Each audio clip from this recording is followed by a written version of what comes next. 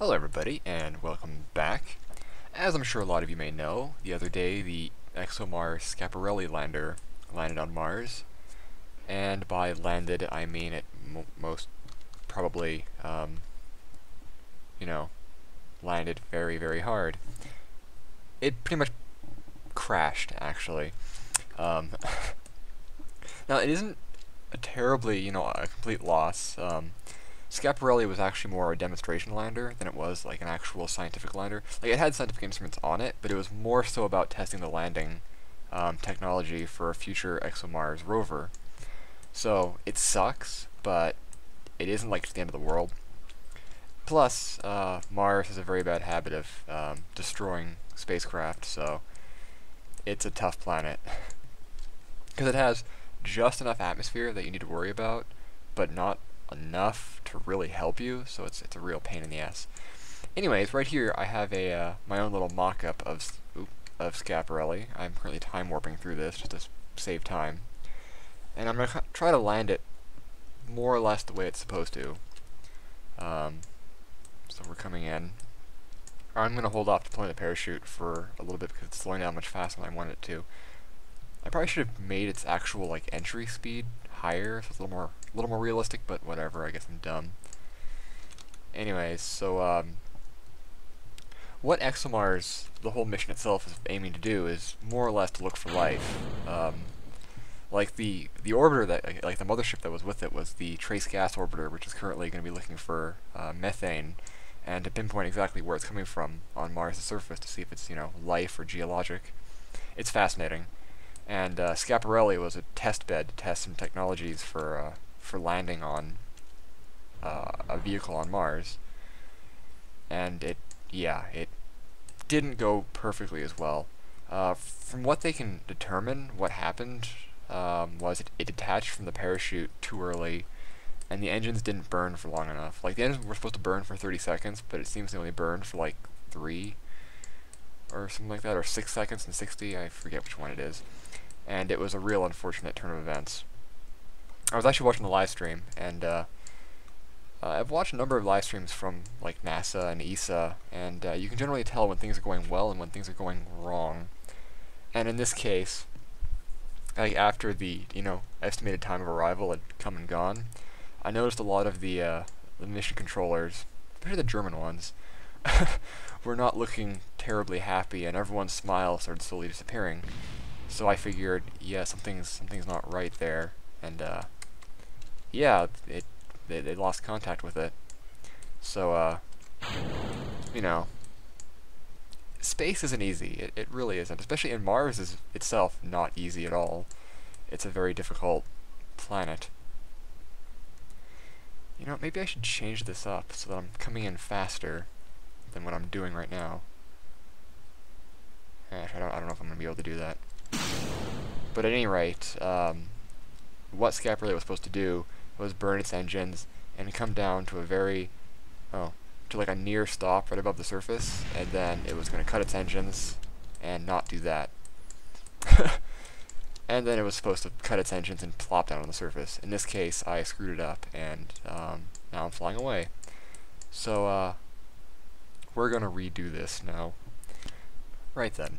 I probably should have used like the other decoupler, not the two-way decoupler, but I always use the two-sided decoupler for these kind of things, just extra assurances that it's going to deploy.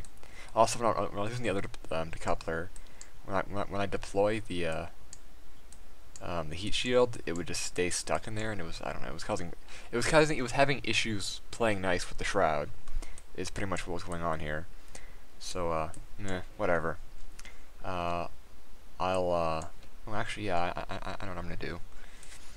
But anyways, yes. So Schiaparelli didn't seem to behave like it was supposed to, which is kind of unfortunate. And it's also kind of unfortunate as well because Juno went into safe mode during a close approach of Jupiter the other day as well, and that's never a good thing. There we go.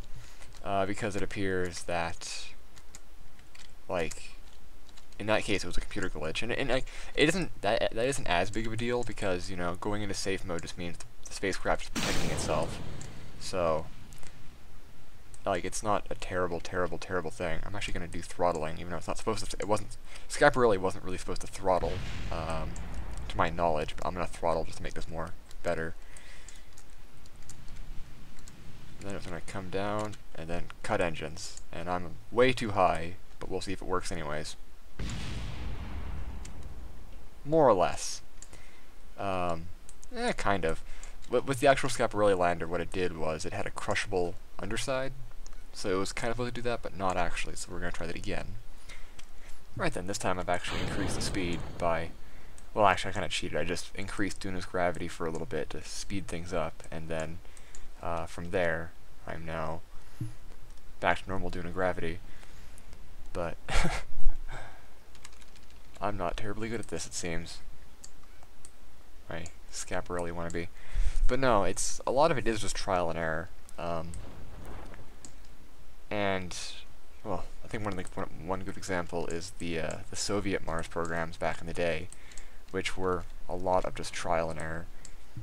Because like frequently, like a lot of their probes would go to Mars and they'd either lose contact on the way, they'd blow up on the pad, or they would lose contact around Mars. And even like the first successful landing, which was I think Mars 2 or Mars 3. My mind wants to say 2, but I'm thinking 3. It landed and only, you know, sent back data for about 17 seconds and then turned off, and they never heard from it again. And same with like the Luna program. Actually, all of the moon programs, Soviet Union and United States, they had a lot of failures, but a lot of successes as well. Actually, it's interesting because some of the later Luna missions to the moon, they used airbags to slow their landing on the surface of the moon, which interesting idea. I don't know why they don't do it anymore. Come on, detach. Oh wait, I'm using the wrong button. That's why. Haha, I'm good at this. And then of course, Spirit and Opportunity both used airbags to do their thing. So, like, you know, there are ways to do it. There's also there's ways to do it cheaply and ways to do it expensively. The airbags were seen as a way to get to Mars cheaply and easily without having to do a very expensive mission. Like before that, you had like Viking, for example, which yay!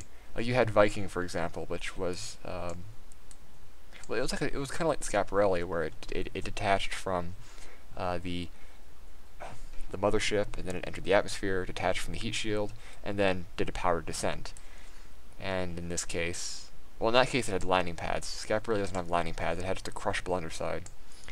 So more or less, kind of like that. Oh look, there's the parachute coming down. Yeah, trying to get the parachute. Or the parachute, the shroud, and the heat shield all play nice together was actually not very easy. It's not going to land on my lander, is it? Well, let's find out, actually. Nope, we're good. But yeah, so Mars isn't easy. It isn't an easy planet to land on, to get to.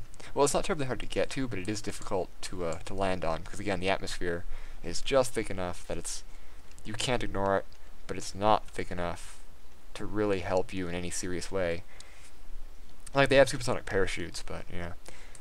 So yeah, that was what I want to talk about with Schiaparelli and my little demonstration lander here, which I tried to make kind of, Schiaparelli-esque. It has the right amount of engines and everything, but other than that, I had to take creative liberties. I really wish KSP would add like springs, crushable structures, and airbags, because seriously, that'd be a lot of fun. There's probably mods for it, but I don't like using mods. I don't know why, I just don't. Anyways, thank you all for watching. I hope you enjoyed. Check out my other videos. I'll be back with more Space Engine eventually. Maybe even tonight. I don't know. We'll see. And, ooh, actually, I need to do a Space Engine because I have an update, which is really cool. So thank you all for watching. I hope you enjoyed, and space.